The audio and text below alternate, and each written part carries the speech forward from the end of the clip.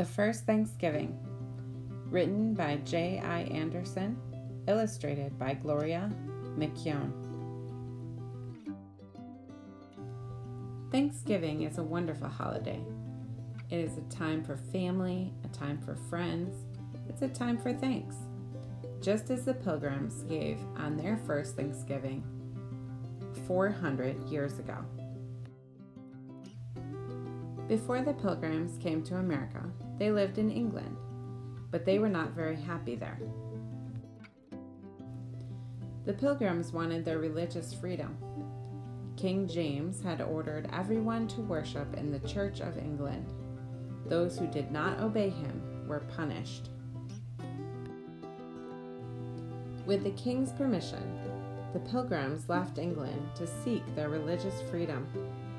They were given a charter to settle in Virginia, where Captain John Smith had founded the Jamestown colony in 1607. 2 ships set sail, but one leaked very badly and had to turn back. Finally, on September 6, 1620, the Mayflower left Plymouth Harbor in England and sailed west. Christopher Jones was the captain. The Mayflower carried 102 passengers. Not all were going to America to seek religious freedom. Some, like John Alden, were workers and craftsmen. Others were looking for a chance to own land and to better their lives. Captain Miles Standish was there to protect them. The Pilgrims knew they would be facing danger in the New World. The voyage was not pleasant. The Mayflower was a small ship. It was only 90 feet long and 25 feet wide, at most. Below the deck, the 102 passengers, men, women, and children, were all crowded into cramped living quarters. The ship's cargo areas were also crowded. They were filled with tools, blankets, pots and pans, rope, fishing gear, gunpowder, furniture, and barrels of flour, seeds, and grain. The Pilgrims would need all these things for their start in the New World. The voyage across was often rough and stormy. High winds rocked and tossed the ship about. Icy water seeped into the leaky ship, soaking the passengers and making them sick. To keep warm, they often had to light fires in cooking pots and huddle together. There were no beds to sleep on, no extra water for bathing or for washing clothes. There were few hot meals. Week after week, they ate cold biscuits, salted or dried beef, oatmeal with molasses, and sometimes cheese. But sometimes on warm, sunny days when the sea was calm, the passengers were allowed on deck. And while Captain Standish trained his men, the children played. Would it ever end? After spending over 60 days at sea, many wondered if they would ever see land again. Then, on the 66th day, a sailor spotted something far off in the distance. "Land ho!" he called, and everyone raced up on deck to catch a glimpse of their new home. On November 11th, 1620, the Mayflower dropped its anchor off the tip of Cape Cod. Storms had blown the ship off course. The Pilgrims were very far north of Virginia. Still, everyone was happy and eager to go ashore. But before they left the Mayflower, the Pilgrim leaders knew that they needed a set of laws to govern their life in the New World. So they drew up the Mayflower Compact. The Mayflower Compact was an agreement signed by every man on the ship. They all promised to obey the new laws, and they elected John Carver their first governor. Then, before anyone could go ashore, Governor Carver sent Captain Standish and several other men to explore the coast to find a good place for a settlement. The group went ashore and explored the sandy beaches. They discovered good water for drinking, small evergreen trees, and buried Indian corn.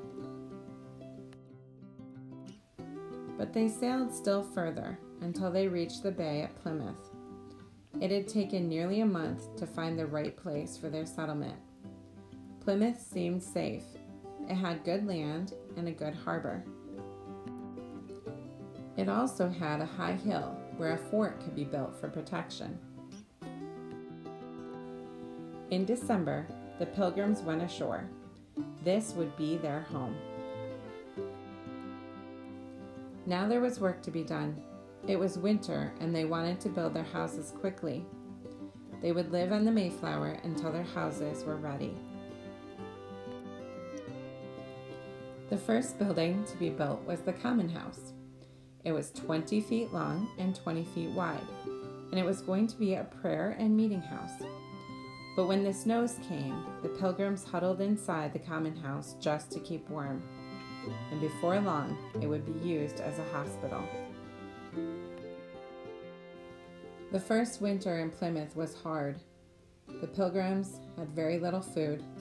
Sickness and disease spread quickly among them. By the time winter was over, half of them were dead. Many remained sick and weak, and all wondered what was ahead in this strange new land. Then suddenly, winter turned to spring.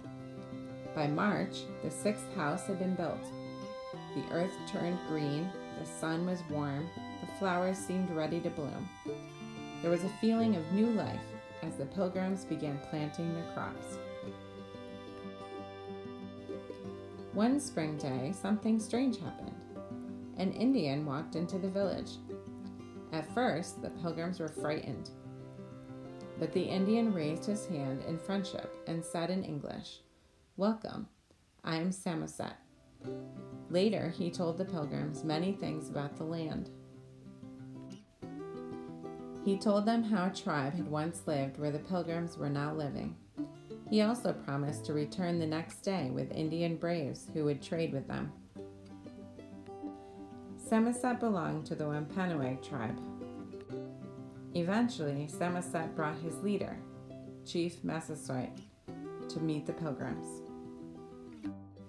Chief Massasoit and Governor Carver signed a treaty. They agreed to live in peace, share the land, and to help each other. One of the most interesting Indians Samoset ever brought to Plymouth was his friend Squanto. Squanto spoke even better English than Samoset. Squanto had once lived in England, having been taken there by boat. But Squanto was now back in the land of his birth and was willing to help the Pilgrims. Squanto taught the Pilgrims many things. He showed them how to plant corn by using a dead fish for fertilizer. Corn was not grown in England, and it was still a strange new plant to the Pilgrims.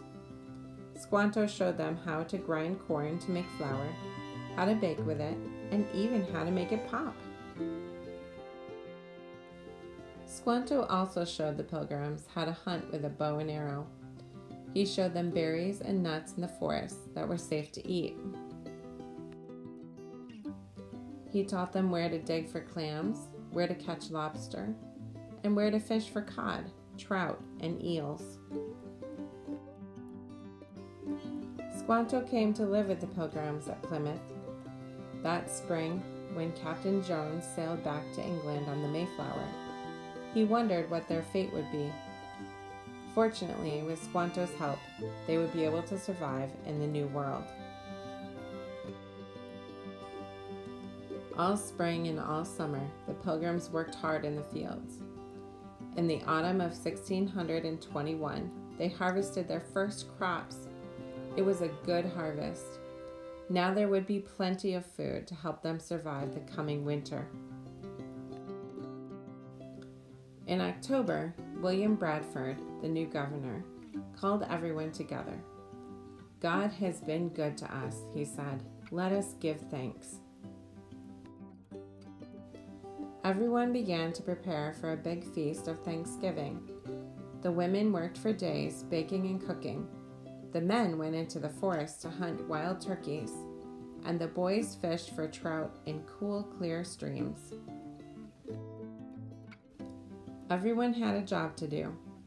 Young children dug for clams on the beach, others worked in the kitchen, and still others picked berries and nuts or gathered firewood.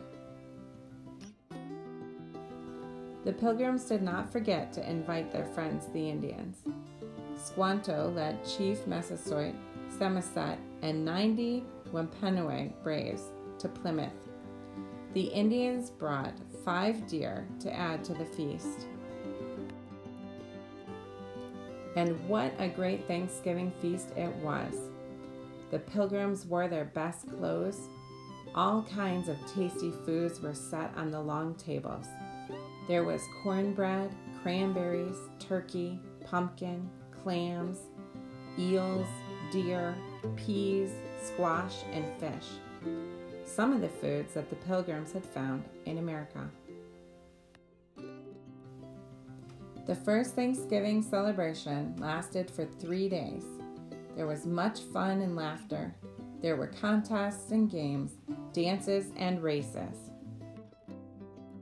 The Pilgrims did not forget to give thanks on that first Thanksgiving. They thanked God for all that was given to them, a good harvest, good friends, and a good life in America.